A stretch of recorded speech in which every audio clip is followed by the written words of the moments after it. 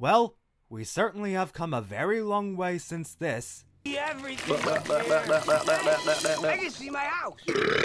Got milk? Oh, boo yourselves! I'm Garrett Bobby Ferguson. So now, we've got a new Garfield movie coming out, directed by Mark Dindal, who's made an official comeback in animation after a 20-year hiatus. He's known for Cats Don't Dance, and the absolute comedic classic that is The Emperor's New Groove. However, he also made Chicken Little, which he didn't have much creative control over the movie. And even though it's called the worst Disney movie, I consider it a guilty pleasure. I ended up watching this with my mum, and I say it was solid. The animation is colorful, and the slapstick is animated really well.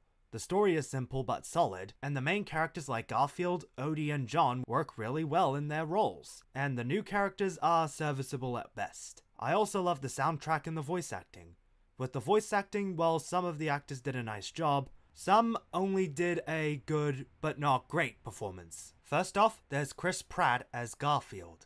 As much as he tried with Mario by giving him a Brooklyn accent, he wasn't much of a good fit for Garfield, mostly because Chris Pratt's mostly known for being a positive character.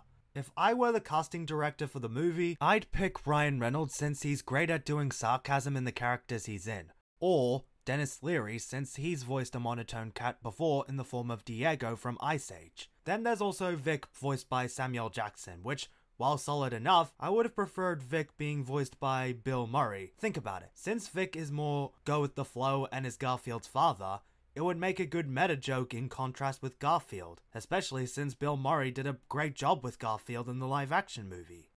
Overall, it's a solid movie you can watch at any time. It's not the worst movie I've seen, and it certainly didn't make me lose my faith in humanity, as some people make it out to be, as that kind of exaggeration makes you look like you haven't been watching enough movies. I will give this movie an 8 out of 10 with the ribbon of awesomeness. Now if you'll excuse me, I'm going to make a lasagna.